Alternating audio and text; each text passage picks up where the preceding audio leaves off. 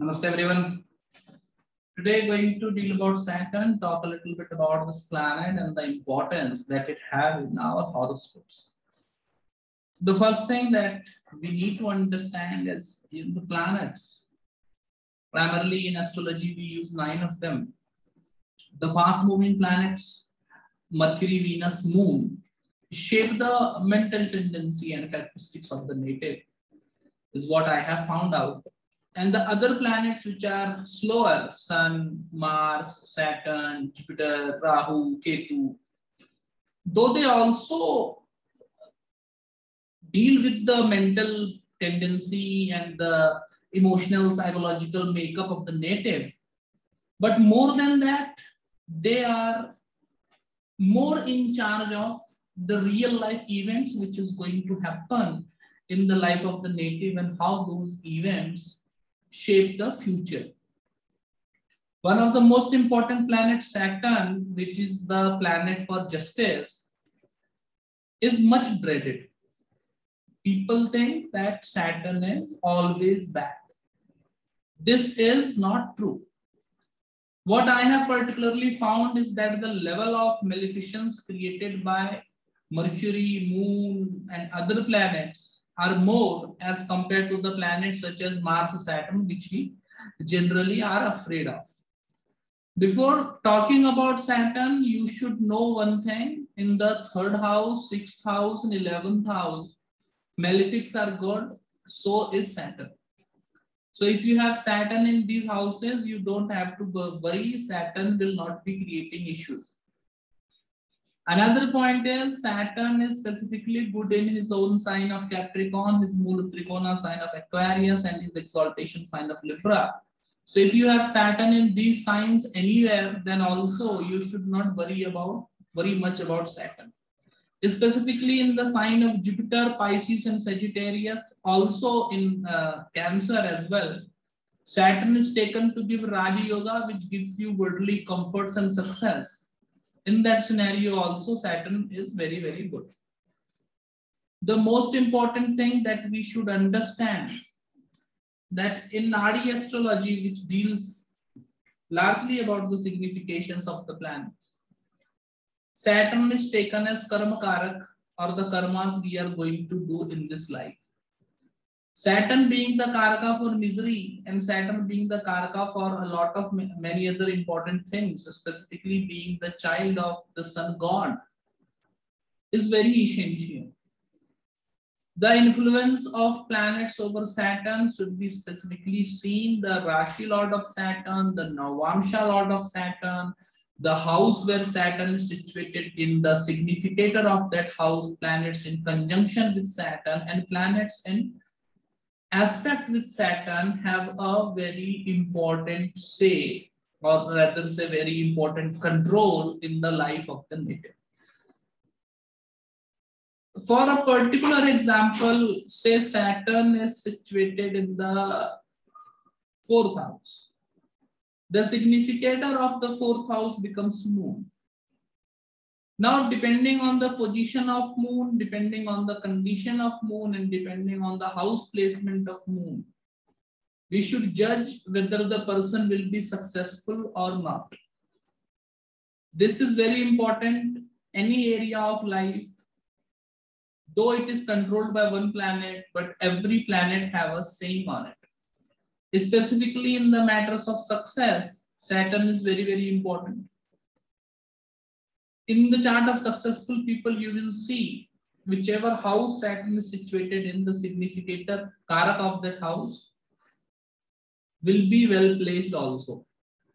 This leads the native to success. The karak for the 1st house is Sun, 2nd house Jupiter, 3rd house Mars, 4th house Moon, 5th house Jupiter again, 6th house Mars again, 7th house Venus, 8th house Saturn himself, 9th house Jupiter, 10th house Mercury, 11th house Jupiter again, and 12th house Saturn. Another specific point is the Lord of the Rashi where Saturn is situated in. Whichever you check the Lord of the Rashi of Saturn, Whichever house the planet is situated in, whichever house the planet lords, basically all the yogas the planet makes and all the things that the planet signify by making different yogas, being placed in different signs, by being lord of different houses. Those areas are very prominent in the life of the individual. The major achievements and the major miseries all come from that house only. The major activity, simple words, the major activity comes from that house only. And as I am talking this, many horoscope of clients and students, etc., is just flowing in my head regarding the brilliancy of this particular technique that I am just talking about. So say someone is having Venus in the 5th house in the sign of say Libra, and this Venus is situated in the 9th house. And because Libra is falling in the 5th house, Taurus will fall in the 12th house. The matters related to the 12th house, the matters related to the 5th house, and the matters related to the 9th house will be most prominent in life. These are the areas which will give him the maximum miseries. And when the person works well, when there are other Raj Yogas in the horoscope, if the person is able to understand his motive and make proper use of astrology, these are the areas which will support it. Right, so this should very essentially be noted. Specifically, there is one more point regarding Saturn that I will want to discuss about. And in this video series, I am just fleetingly taking any, when you tell me the name of a planet, what comes to my mind first, I am just fleetingly talking about these things. Specifically related to Mars and Saturn, you should remember one thing, that if Saturn and Mars are two houses away from each other, either ways. Mars in the 12th house from Saturn, 11th house from Saturn, 2nd house from Saturn, 3rd house from Saturn, or Mars with Saturn. In that scenario, person is not having any patience at all. This indicates a lack of patience, and this indicates someone who is very hurried, who is always eager to do anything. Don't take proper time to think. Don't take proper time to analyze the situations and take decisions and do things in a very hurried up manner, which in turn become the major issue in their life, major issue for multiple problems in their life. This is something which should be specifically avoided. Another basic point is Mars connected to Saturn. People generally think that this is a combination for accidents, etc.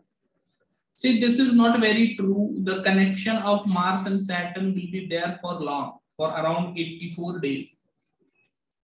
In this particular scenario, though it may give accidents, but accidents should actually be seen through the 6th house and the connections the 6th lord is involving in. Specifically speaking of Saturn and Mars connection, what you will generally see, that people having a Saturn-Mars connection have something to do with engineering, either in their education or in their profession. Another thing is Saturn-Mars combination, when both of them are well placed in Rashi, Navamsha, and getting adequate strength. In that particular scenario, this is the combination which makes person quite successful as well. Okay. The most dreaded part, and this is something that I should specifically talk about. Saturn connected to Rahu or Saturn connected to Ketu is a very special combination that Gemini also talks about. Saturn connected to Rahu or Saturn connected to Ketu anywhere between the 1st house to the 7th house. Gemini says one will not be able to go to the funeral of his mother. Whereas the connection between Ketu and Saturn between the 7th house to the 12th house, Gemini says that person will not be able to go to the funeral of his father.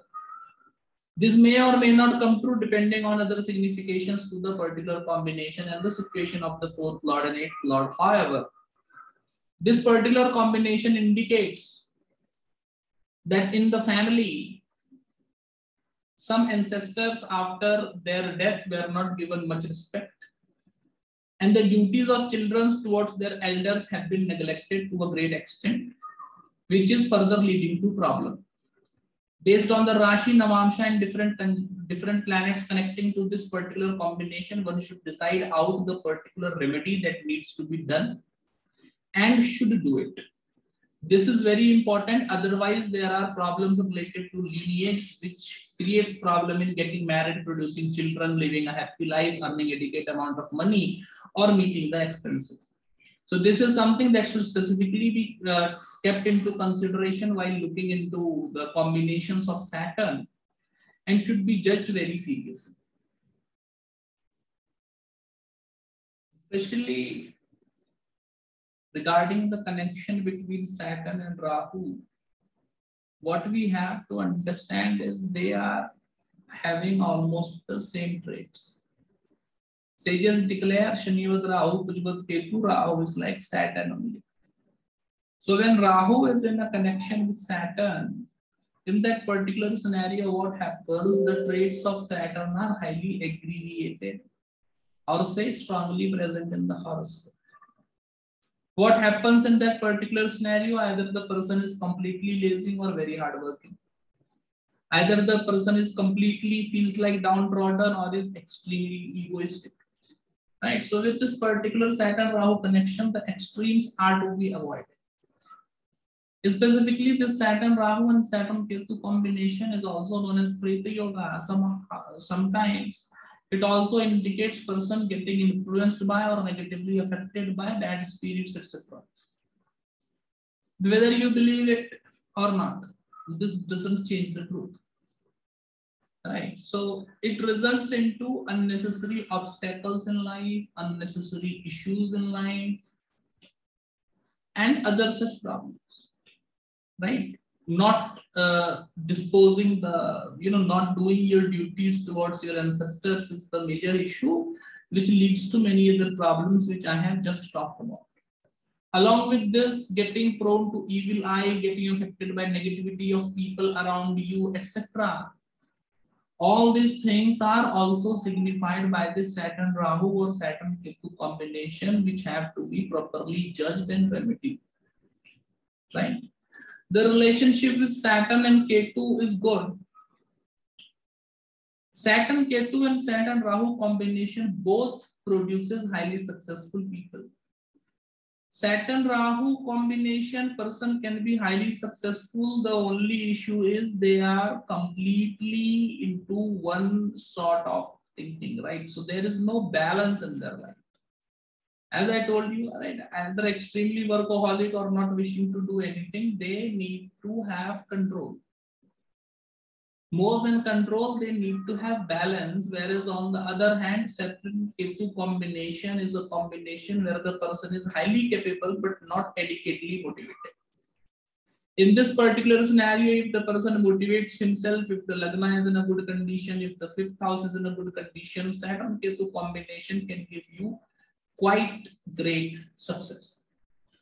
In the chart of many successful people, you will see Saturn Ketu getting connected in Rashi or Navamsha, because these people are highly capable. The only thing is motivation and guidance they may be missing, and when they find it at the right time, they are able to excel like anything. They are able to surpass every difficulty and be one of the top achievers in the society. This is without any doubt. Another very important thing is the Saturn and its connection with Moon. Okay. This leads to Sannyas Yoga. Sannyas Yoga is a yoga for asceticism. This should necessarily be checked. Why?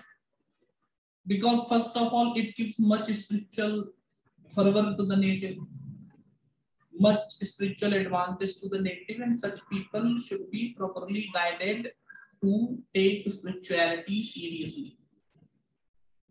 Regarding the matters of the world, as it happens with spiritual people, they struggle in getting married, finding a stable job, finding a partner. And you know why? What is the prime purpose of astrology? To tell you what you are in reality and to tell you the things which are coming in the way, so you can be prepared accordingly and you can do things according to that. The Saturn getting connected to Moon is one of the major sannyas yogas, one of the major combinations for asceticism. There are 3-4 combinations. Only Saturn connected to Moon, combination number 1.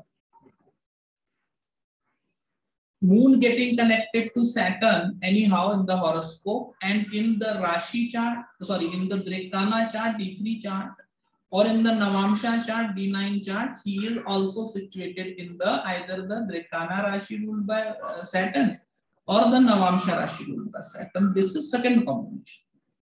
Third combination, the Rasi Lord of Moon is very weak and is connected to Saturn.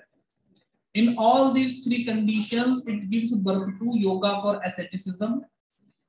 In this condition, person is generally not much interested in mundane activities and in the mundane life. Have a lot of spiritual fervor and support. Such people should, very devotedly take to the spiritual path and try to progress in that area only.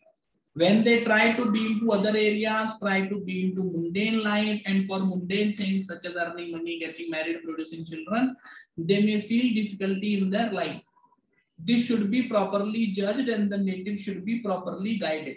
Otherwise, a misleaded individual is very bad.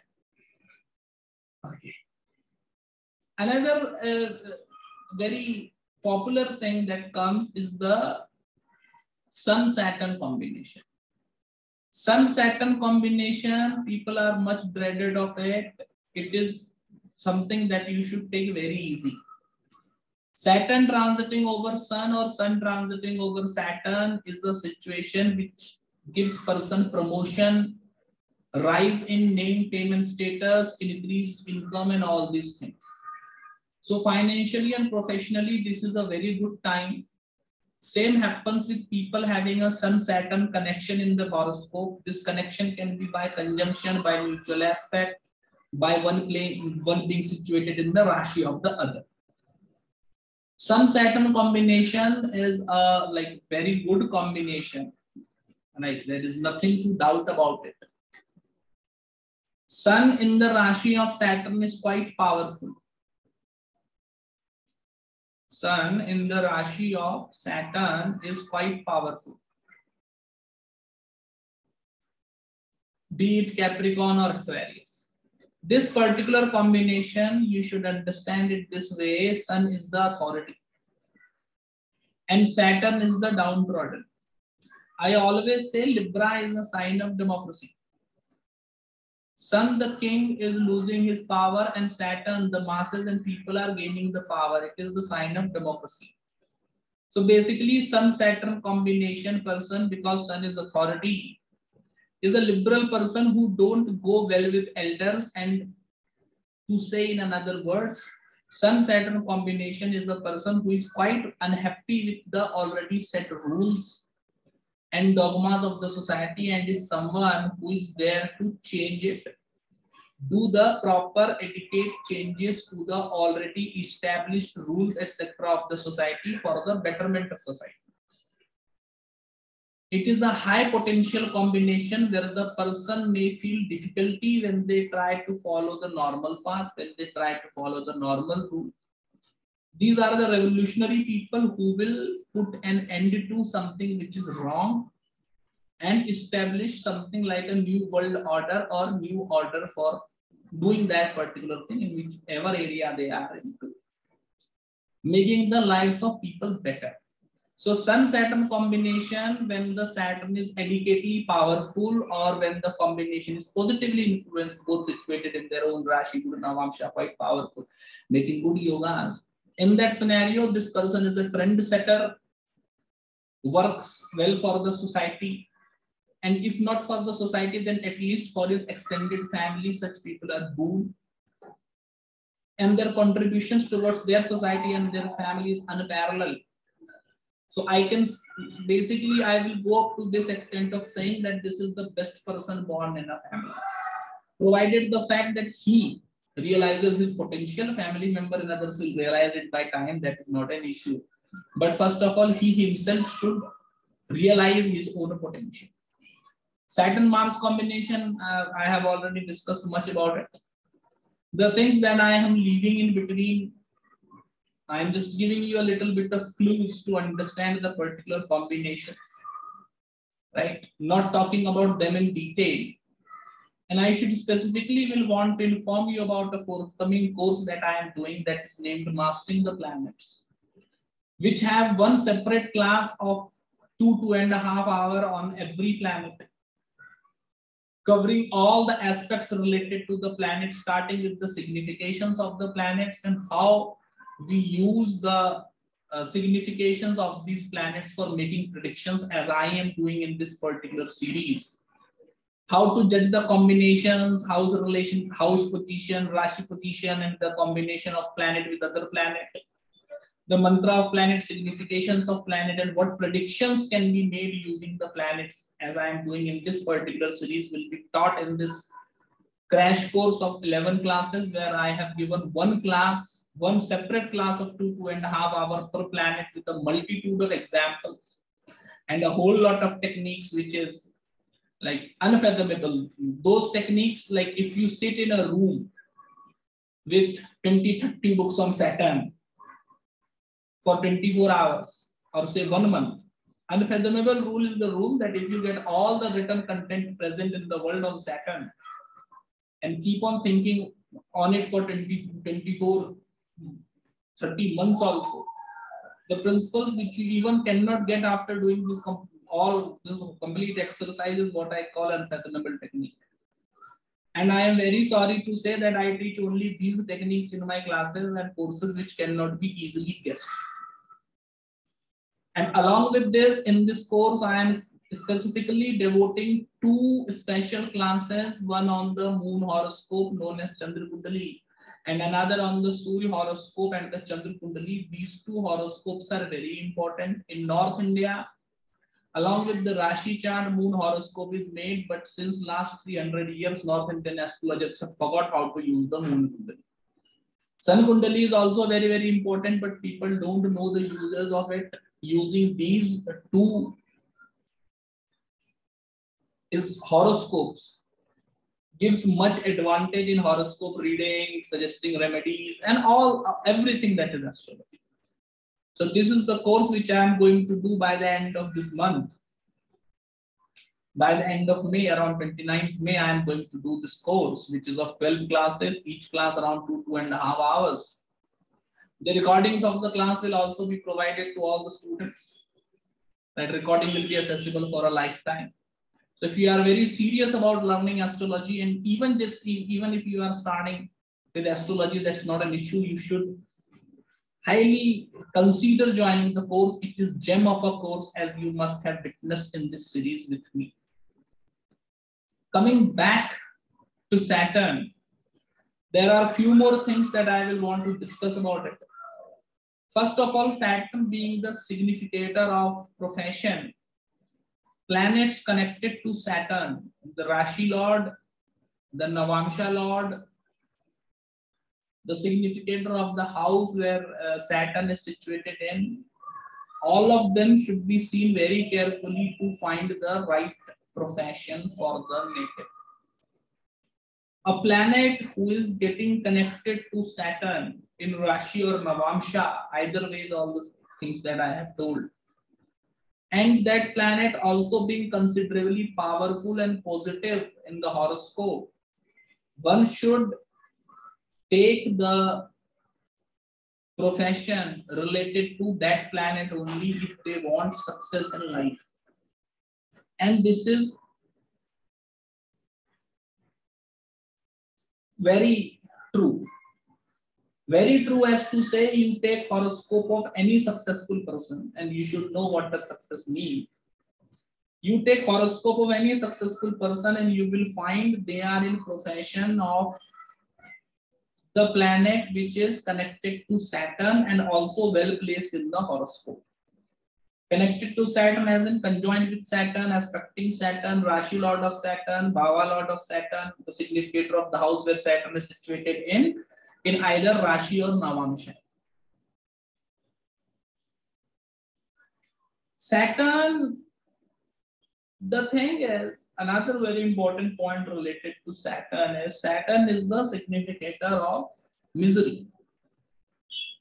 Now in this scene, for every planet, and this is what we need to understand. See, there is a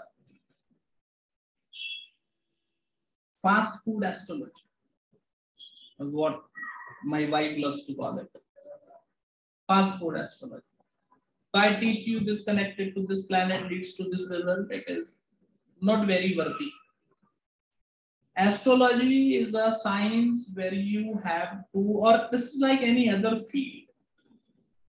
The level of hard work you do to produce a prediction decides the worth and the quality of it. And this is pretty simple in any field. Any field. The same goes with astrology as well. This is true in astrology also. Understand that. Saturn or any planet for that matter, for Saturn it is reverse. Sun is the karaka for authority.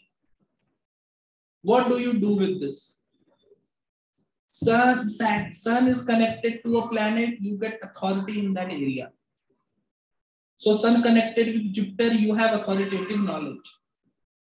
Sun connected with Mercury, you have authoritative learnings. Authority in the field. So this is the first thing that you do with the signification. Another thing is presence of the signification. That depends on the strength of planet. Sun indicate ego. When the sun is powerful, ego is more in quantity. When the sun is weak, ego is less in quantity. Pride, whether pride. When the sun is powerful, one is more proud. When the sun is weak, one is not that proud. Now this strong sun is also afflicted. This proud turns into ego. This weak sun is also not afflicted when the person is very humble, have a good humility. Much humble. This is how you understand the signification. This is a gem technique. Learning astrologers who are learning astrology should take a note of this. Such principles are taught in classics. Such principles are taught in Parampara. And believe me, without using these principles, you cannot predict. In my career of 12 years as an astrologer, I have seen many budding astrologers and people making prediction. And I can say this with certainty and with experience, that if you don't include such principles in your analysis, then your analysis is laughable. Coming to this particular point, Saturn is the karaka for misery. Saturn connected to any planet by conjunction or aspect tells you that this particular planet is going to give misery. Now say this is connected to Mars. So there will be misery related to Mars. Now one can have misery related to machine, one can have misery related to living being brother, one can have misery related to other significations of Mars. Now how do you decide that? You should try to understand that Jupiter and Mercury indicate living beings. Venus, Sun indicate the experience, nature, character, behavior, quality. And other planet indicate the non-living things. I will repeat it. Mercury, Jupiter indicate living beings. Sun, Venus indicate experiences, nature, tendency, approach, etc. And other planets, that is Mars, Saturn, Moon, they indicate non-living things, normal things. Now you see the planet is situated in which Rashi? and which Navamsha, Rashi of which planet, Navamsha of which planet, and there is one more stuff. One Rashi has 9 Navamsha. Set of 3, Navamsha number 1, 2, 3, Navamsha number 4, 5, 6, Navamsha number 7, 8, 9. So planet in 0 degree to 3 degree 20 minutes, 10 degree to 13 degree 20 minutes, and 20 degree to 23 degree 20 minutes goes to the first Navamsha, which indicates non-living beings. Planet in the second Navamsha 320 to 640 degrees, 1320 to 1640 degrees, or 2320 to 2640 degrees indicates the nature, behavior, character, tendency of the native himself and of the things which are controlled by God, relationship, experiences, etc. Planet between the 16 degree 40 minute to 10 degree, 16 degree 40 minute to 20 degree, and 26 degree 40 minutes to the last of the degree indicate living beings. Now you see Saturn making connection with Moon, and based on the above formula of the Navamsha division and the Rashi occupied by Moon in D1 and D9, and based on the lord of that planet being Mercury, Jupiter, set 1 living being, Venus, Sun, set 2 being experiences and the aspects of personality, and Moon, Mars, Sun. Sorry, Moon, Mars, Saturn, non-living beings. Tells you misery from what things you are getting.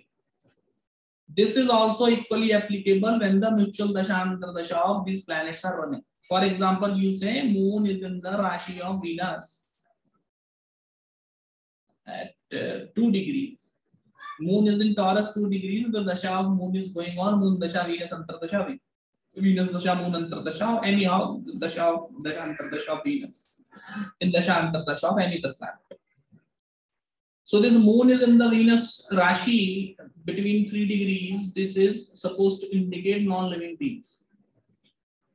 In the matter of non-living beings, Venus indicate what? In the matter of non-living beings, Venus will indicate vehicles, flowers, and all this. So allergy through flowers, getting hit by vehicle, investing in a bad vehicle, bad investments in vehicle, accidents related to vehicles, etc. These things may come to pass. These things will come to pass. So this is how you have to judiciously judge between the significations of the planet. Okay. Specifically, this is the Saturn. Saturn is the karaka of misery, whichever planet Saturn is situated to in Rashi and Navamsha. That person is causing you misery. You are getting in a miserable situation because of that person. That is point 1. That person is making your life difficult. That person is producing you misery. Another point is, as I said, Sun, when powerful, makes you more proud. With Saturn, because Saturn is the karaka for misery, when Saturn is powerful, one is less miserable. And when the Saturn is weak, one is more miserable. Now you should understand it has nothing to do with achievements in life. Someone with a debilitated Saturn can have a lot of achievements, but can be quite miserable. Whereas someone with exalted Saturn may have a very little of things with him, but is not at all in a miserable condition. So this is personal enjoyment, personal satisfaction, personal contentment that Saturn is dealing with.